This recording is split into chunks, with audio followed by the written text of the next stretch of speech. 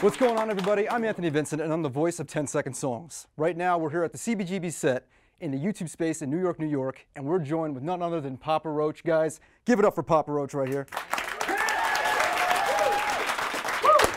Their new album, F.E.A.R, will be released on January 27th, and today they're giving us an exclusive acoustic performance showcasing some of those songs. Guys, could you tell us what song you're going to be playing first? Face Everything and Rise.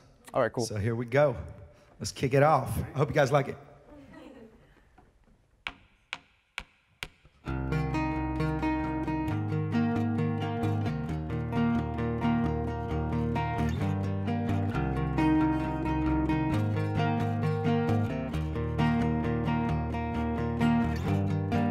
Streets crawl with a deadly omen. Outside I see a world that's broken. I can't breathe, my heart is choking. I need a cure for this life I've chosen. The pain is a blessing in disguise. I feel it cutting and it's cutting like a knife. The pain is a blessing in disguise. I feel it cutting and it's cutting like a knife. Face everything and rise. Never gonna quit until I die. Angels keep falling from the sky. I'll take the broken wings and learn to fly. I will face everything and rise.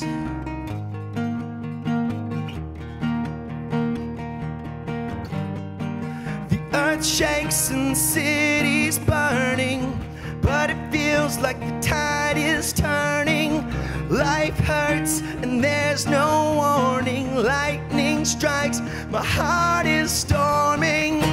The rain is a blessing in disguise. The flood's coming and it's drowning all the lies.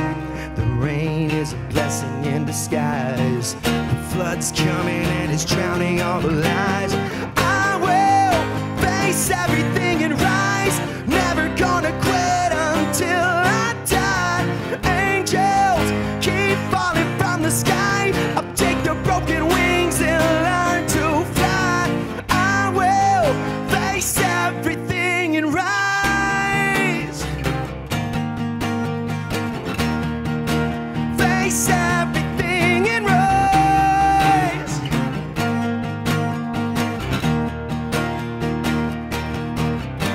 So throw me in the fire and I'll never be the same.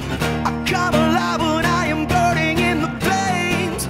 I'm under fire and I'm finally wide awake. I am protected when I'm walking through the flames. When I'm walking through the flames. I will face everything and rise. Never gonna quit until I die. Angels keep falling from the sky. I'll take the broken wings and learn to fly. I will face everything and rise.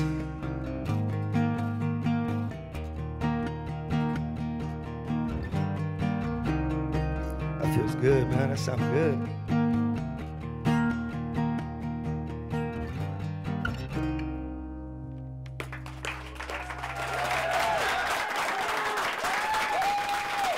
Guys, that was awesome. So we're going to get into a Q&A right now from Twitter and Facebook. But first, I'm going to ask the first question. So this new album, it was recorded in Las Vegas, correct? Yes. So, Jacoby, I want to ask you, how would you describe the contrast of what it meant to recording it in Sin City and how it relates to the album? Well, you know, that was essentially the last place I wanted to go record a record. You know, we did the record before at our studio in Sacramento. We kept calling the producer. I'm trying to come up with reasons not to come to Vegas. I'm like, it's too dry, man. I just got vocal surgery. It's too dry out there. He's like, we got humidifiers, man.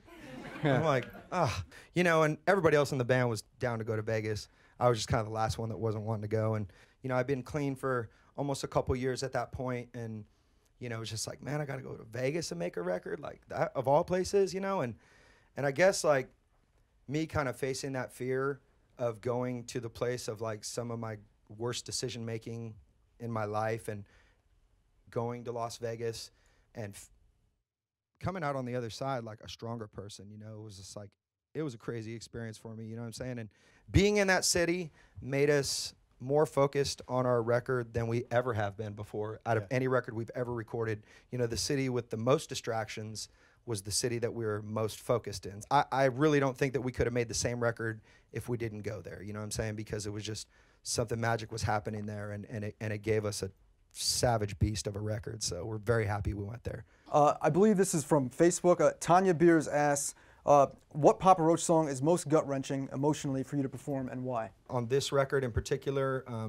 a track called Gravity for me, because it was just like, I just laid it all out there, and it really doesn't paint myself in a very nice picture.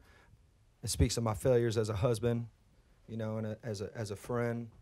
I feel that when I tap into that stuff and make myself vulnerable and open, it's when we connect deepest, you know, on the deepest levels with our fans. It's just trippy how, like, if you're just brutally honest about what you're going through, instead of putting up a front, you'll find that you're not alone in what you're suffering with or what you're going through or what you're dealing with, you know. So it definitely, that track really humanizes me in a not so fantastic light.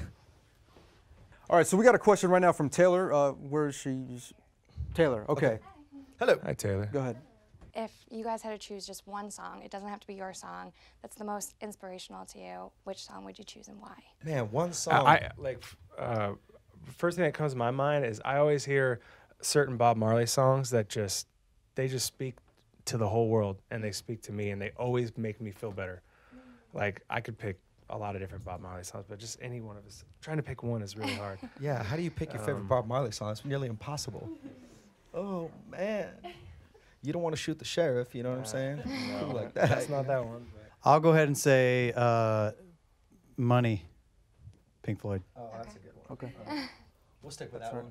That's good. I'm good with that. I'll second his answer. Okay. So Courtney Eisenhart, I think this is from Facebook, she goes, I named my daughter Jocelyn Cosette Shaddix Thompson, pre-married name. Does it freak you out when people honor you like that? It is a trip when you meet people that I named my baby after you, or we met two girls in a meet and greet, and they named their dogs. One named Shaddix, and then the other dog after my son Brixton. So I have a dog named Brixton and a dog named Shaddix. As long as your baby's cute, you can name him after me. If he's ugly, don't name him Kobe. Sorry. All right. Okay, so we have Marissa Hamby Jacoby. I know you have 3 boys. What is your favorite age? Do you and your wife want to have more, and would you want to have a girl? I thought you were going to ask me which one was my favorite kid. Oh, that would be... Because I have one. Just kidding. Yeah. Oh, man. Yeah, I got 3 lovely little boys. I got Mikhail's 12, Jagger's 10. Brixton is, I think, like 17 or 18 months. Me and my wife were trying to have a girl, and we did all, like, you can, like... I don't know, like when the wind's blowing, you know, when the wind's blowing that way and it's 82 degrees and the sun's over there, you know, you're supposed to get after it and you'll have a girl. Well, we did all those kind of like old wives' tales, and he ended up having another little baby boy, which is cool, but I'm done. Who do you run the demos by? Do your families get to hear incomplete tracks? I always play stuff for my wife and see what she said, just because she's from a completely different perspective. So if she likes something, I'm like, okay, cool. That, you know, at least I know. I know it's good when I'll be working on something, a melody, or you know, I'm playing one of the songs back, and I'll hear Jagger. He's like my middle son. He's like all musical. If I hear him later in the day, kind of humming it, I'm like, all right, he caught that. Like, you know, instead like, what do you think? You know, and I'll catch him humming a couple of the tunes. And that's always a good sign. My brother, who's out with us too, he's like the one that we run a lot by too. We're like, what do you think? He always gives us the cool ideas, the cool cred of if something's worthy or not. That was Papa Roach. The new album F.E.A.R is out right now. If you want to check out the other 2 performances and the Q&A segments, you can click right here for that. And to subscribe to the 11/7 music channel, click here. I'm Anthony Vincent. I'm the voice of 10 Second Songs. Thanks for watching. Good job, dude.